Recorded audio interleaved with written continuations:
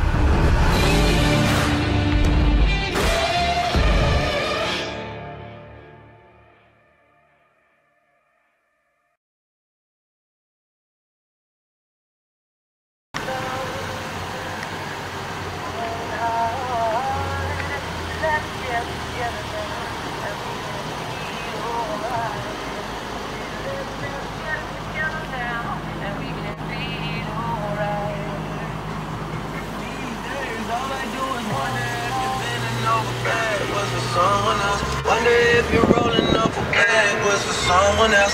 Doing things I told you getting nasty for someone else. You don't need no one else. You don't need no